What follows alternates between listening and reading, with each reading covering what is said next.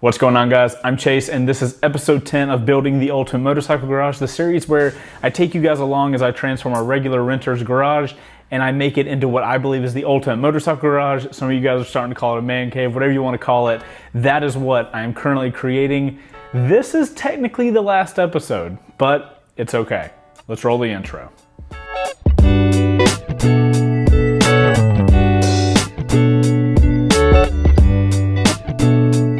So guys, in this episode, what I planned on doing was all the finishing projects I needed to get to the garage to its final state so that in the next episode, technically, I can do a walkthrough and the entire thing will be done.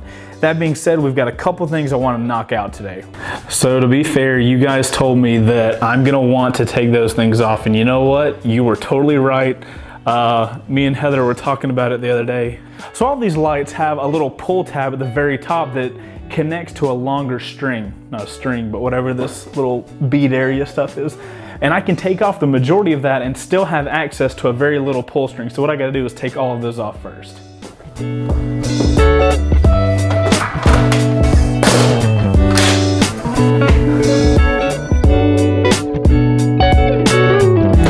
So you guys can probably see, this is what I was talking about. It's this little string part connects right here on that.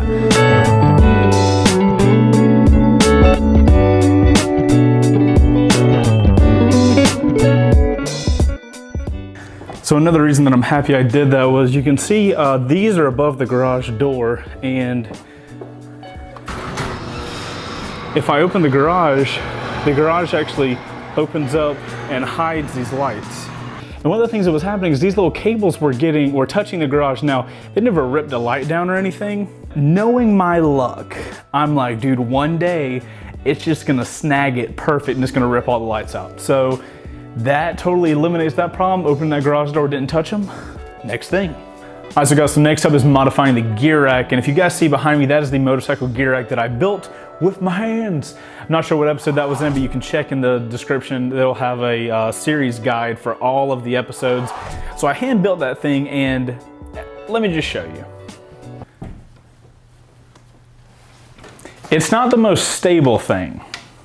So with that in mind, and based on some of the comments I got from you guys, I've decided to take the top off and modify it to make it a helmet rack. Because a lot of you guys are saying, that's an awesome rack, but it can't hold helmets, so it can't even hold everything that a motorcyclist would need. That is a very good point, and it's something I was thinking about towards the end of the build. I was like, wait, it's too tall, I can't even use it. I'm gonna modify it so that way it can hold helmets and it doesn't have that giant top part.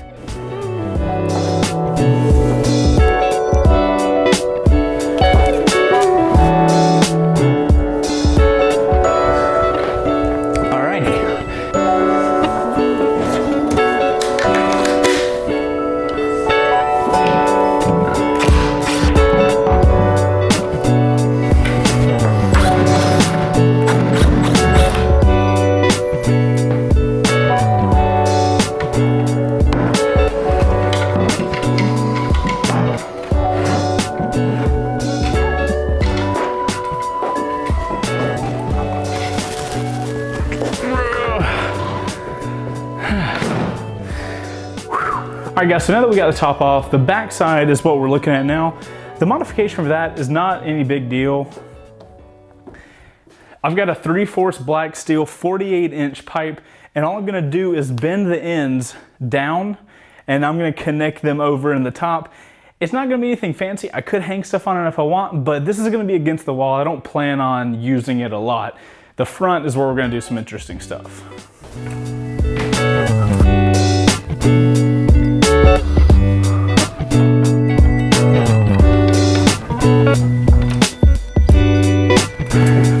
That was way harder than I expected it to be. I don't know why. These things helped though. Okay, that's done.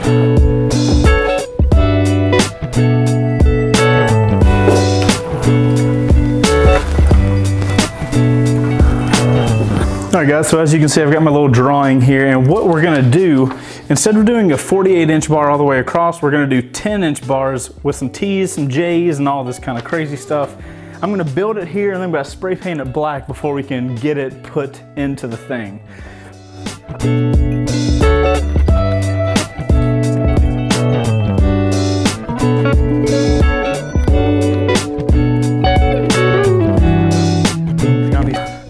guys are gonna ask, I'm not removing the stickers because I'm gonna paint over this thing anyway, so it doesn't really matter. I'm gonna go get this painted, and then we're gonna move on and we'll come back to it once it gets done drying.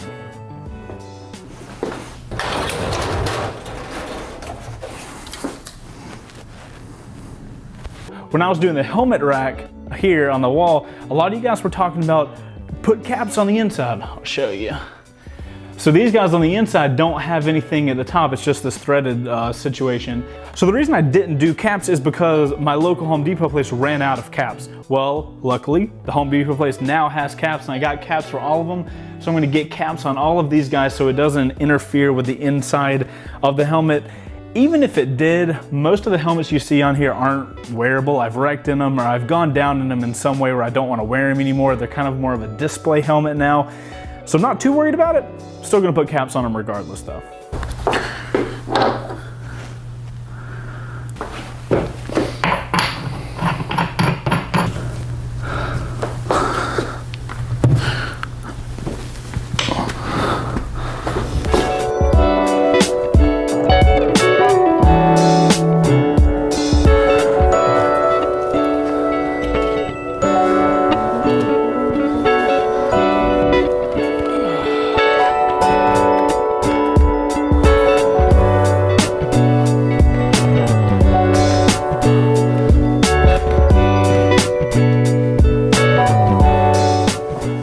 And there we go, all helmets are fixed. I think I saw a lot of comments were about you should use one of these plates to hold the helmets up, that way they can stay off the wall.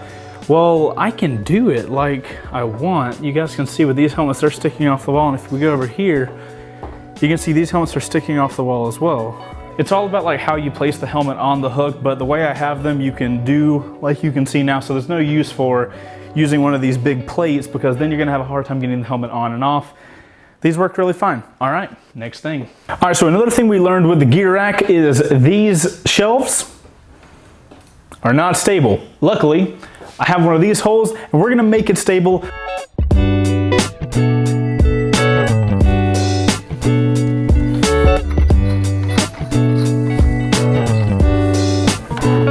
Okay, so you see how we have rods here? Well, these are gonna connect into those rods.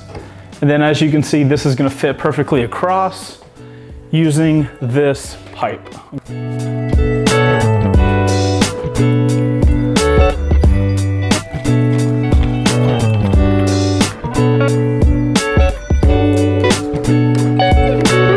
So as you guys can see, this is essentially what it's gonna be like. There's gonna be a pipe coming out of here. It's gonna come down and it should connect pretty closely to these screws.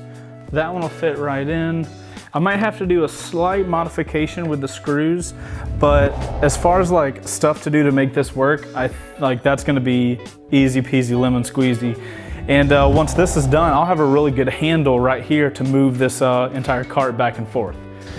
So right now you can see all these wires that run down the side of the table, which work fine, whatever, but I can't stand the wire look.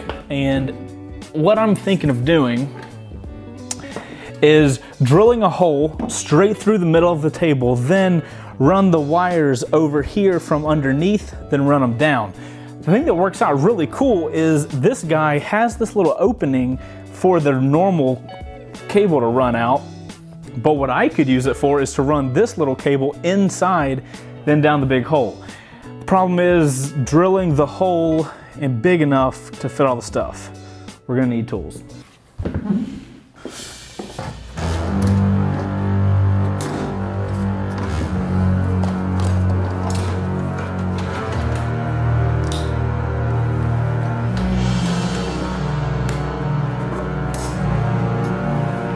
Also, something very interesting is I don't know how to drill a big enough hole to fit all the stuff in, so I'm just gonna drill multiple holes until the hole's big enough. So I'm gonna like drill circular holes. I don't know, we'll find out.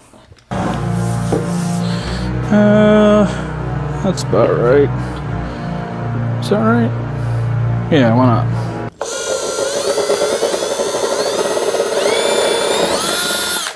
The biggest thing is this. So if that's the center and I drill here,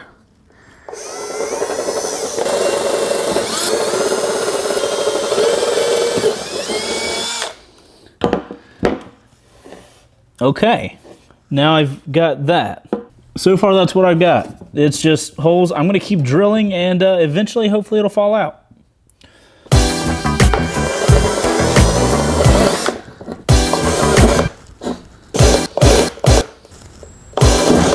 This might be cause for a Dremel.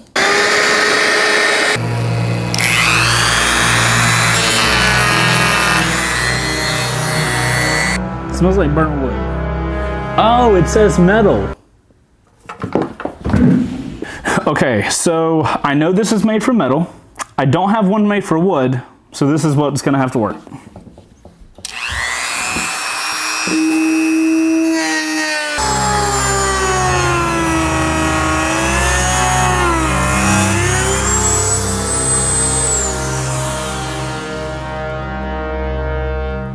Do you guys see the smoke?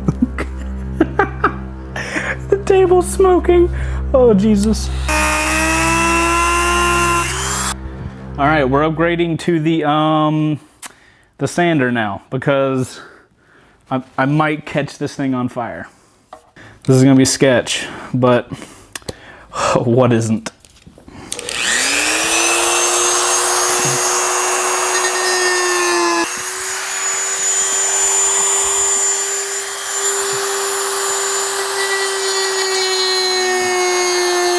Quick PSA, kids. I know what I'm doing is wrong. It's all I have to do what I'm trying to do, and I'm not gonna go to the store and buy anything new. So I don't need comments of you're doing it wrong because I really don't care. I just hope I don't burn the house down. Okay, we're gonna continue. I'll tell you one thing, man, this is the smoothest burnt wood I've ever seen. So we weren't making much headway, but then I realized I've got this little thing, and I can probably stick it, yeah, it'll fit all the way in. So what I'll do is I'll use that to open the hole up in the middle, and then that way I can get in one of the bigger ones.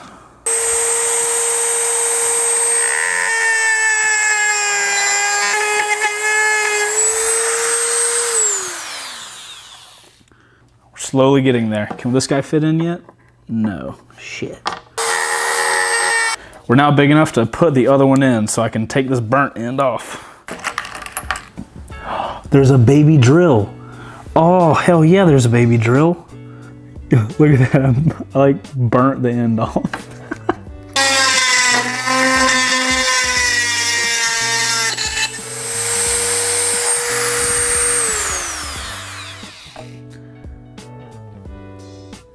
Massive destruction is happening right now.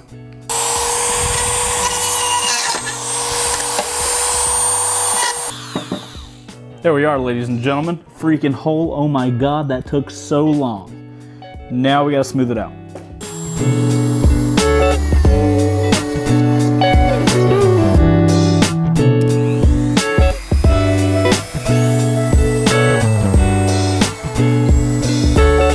All of that work now to find out if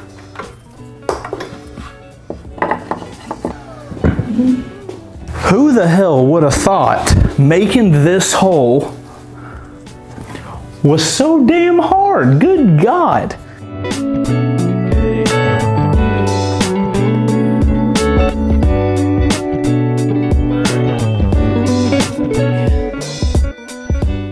Look at that, so much better. Holy cow.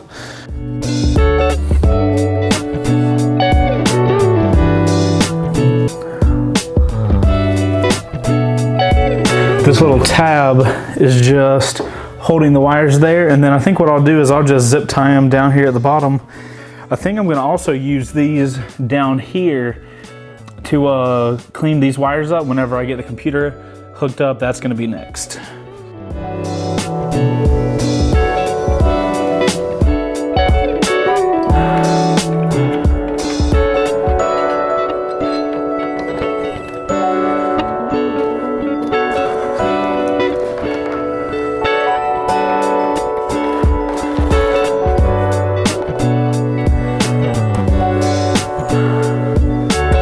So if you guys have ever custom built a PC, you know that moment where you've put everything together, everything hypothetically should work, but you haven't gotten confirmation on if it's gonna work yet.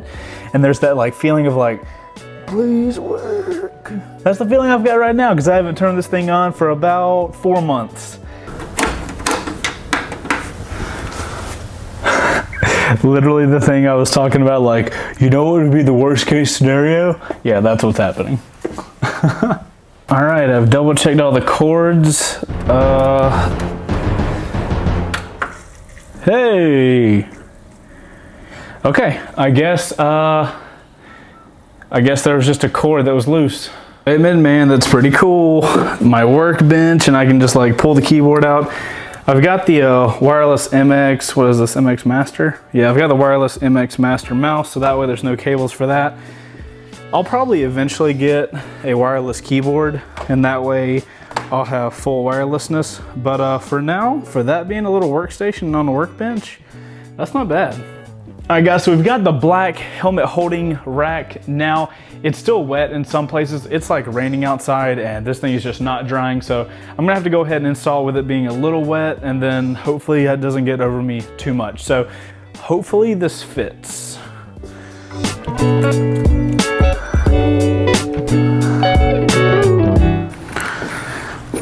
Earlier I went to Home Depot and I got one of these tees. I don't know if you guys can read it, but it's actually not the same size. It's 3/4, 3/4 and a half. I got really pissed off earlier because I had to go to Home Depot like 4 times, but this might have just saved my butt. That's not gonna be able to happen today. Hopefully that will work a little better. Let's try it.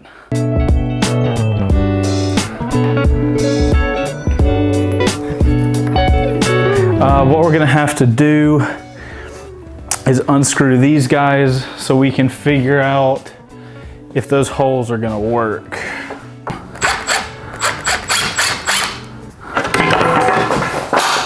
Nailed it. All right, so what I'm looking for now is if these will fit on top of each other. And there's no way in hell they're going to. Guys, I hate to say it, but I think this is gonna have to be a day 2 situation.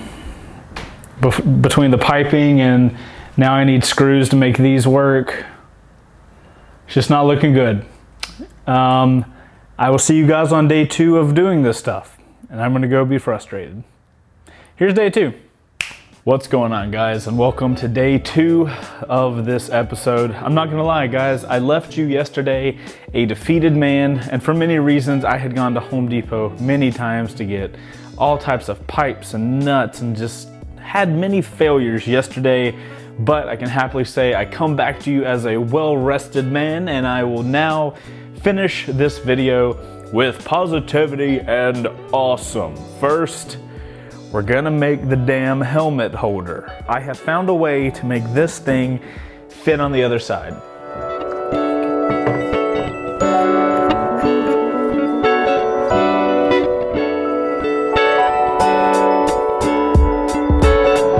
Like I said, it's not perfect, but you know what? That works. So guys, with this, I was doing some research on what's the best way to do this, because I was checking this out, and if you pull these together, they don't fit. So what I think I'm gonna do is take this entire area apart and build it from the top down. I'm gonna have to re-screw screws, put new screws in. I've got all the screws I need.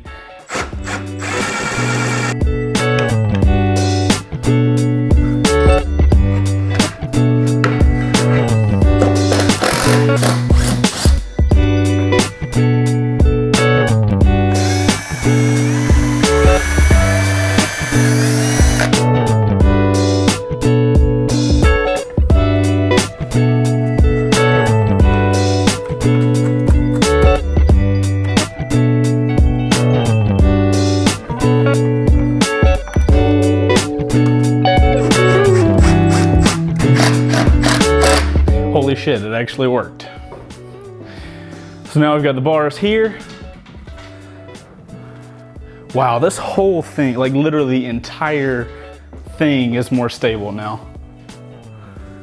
That's awesome. Okay, cool.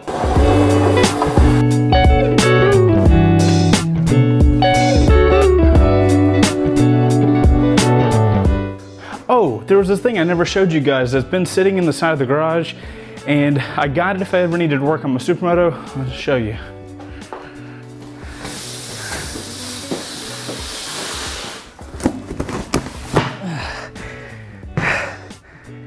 got a 1,500-pound jack.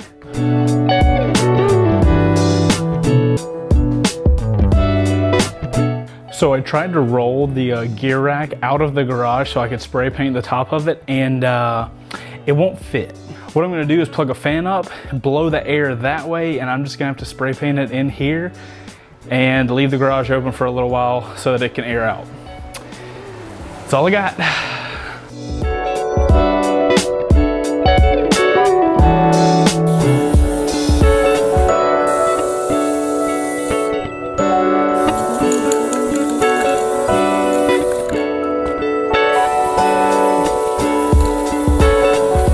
Letting that dry for a while because I don't want to be touching that.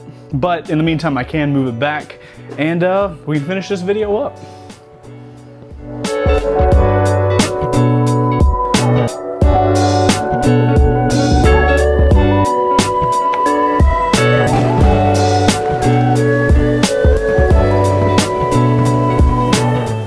And guys, with that, I think I'm gonna call episode 10 of the Ultimate Motorcycle Garage done, along with the garage.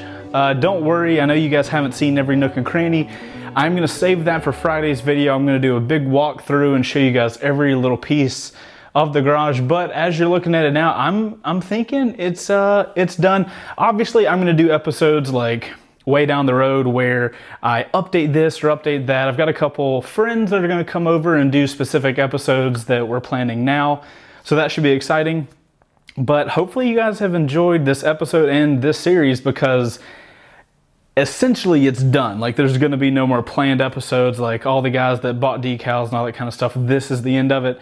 I've still got the big art pieces that I'm getting made right now. So that will come in the future, but for now, that's it. If you guys like what you're looking at, make sure to let me know by hitting that like button and subscribing to the channel if you want to see more videos in this garage.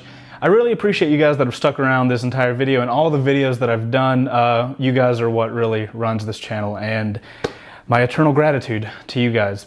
And yeah, I'm out of here, guys. I'm Chaseontwowheels. This has been the Ultimate Motorcycle Garage. I will see you on Friday for a walkthrough of the entire garage. And other than that, I'll see you guys on the next one. You guys ride safe. Later.